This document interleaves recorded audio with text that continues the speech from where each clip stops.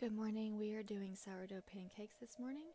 The recipe for the sourdough pancakes will be 2 cups of the starter. If you want to be technical with it, instead of just pouring it in like I'm doing, it would be 400 grams of an active starter, meaning if it is freshly fed. If you're doing a discard or your starter has been sitting for a little while, you would use 500 grams of the starter.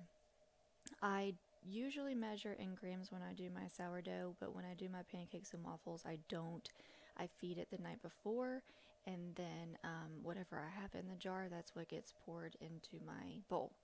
So the next thing that I put in, that was 2 tablespoons of sweetener of choice. We use sucanate.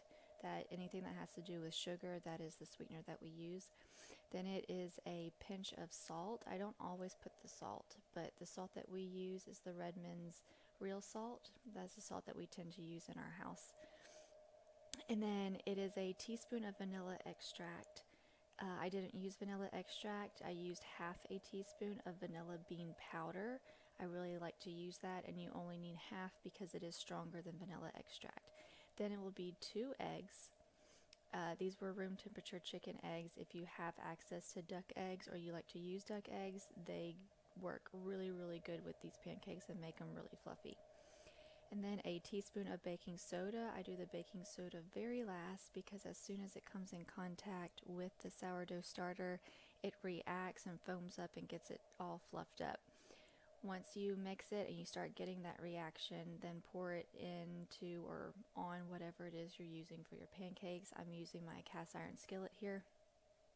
The skillet is really great. When I first got it, it was gifted to me, and when I first got it, I wasn't really sure if I liked it because it's oval shape, but I use it all the time and it stays on top of the stovetop 24/7 just because it's always getting used. So there are different variations you can do to this. The recipe I just gave you is the foundation for sourdough pancakes or even the sourdough waffles. Sometimes I will mix in some, let's see, what I'll do I put in it. Sometimes I'll put apple pieces if we have apples, fresh apples. Sometimes I'll put applesauce.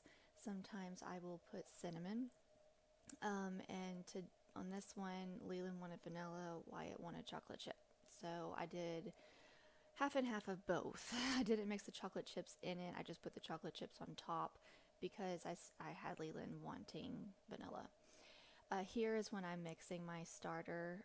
I'm feeding it again after I used it. So when you use your starter, if you just leave like a teaspoon, 2 teaspoons in there, and then give it some fresh flour, fresh water, you get it recharged and get it going again. So that's what I'm doing here. Whenever I use my starter and mix my starter up, knowing that I'm going to make pancakes or waffles, I do like to mix it the night before so it can be freshly fed, which means it's going to be really active. It's going to rise in the jar. And I do, instead of doing half flour and half water exactly, I do use a little less water so it's a little thicker.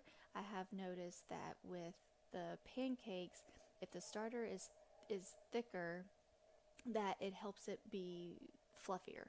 So if I do the half water and half flour exactly, I tend to get pretty flat pancakes. So my kids, they like them fluffy. They love to eat pancakes, but they are picky about how their pancakes look, and so they want it to be fluffy. And so I do make a thicker starter. If you make a thicker starter, it also helps with not having to feed it quite as often. So I will put enough water in there to where all of the flour is wet, but so there's no dry pockets, but it's not real runny.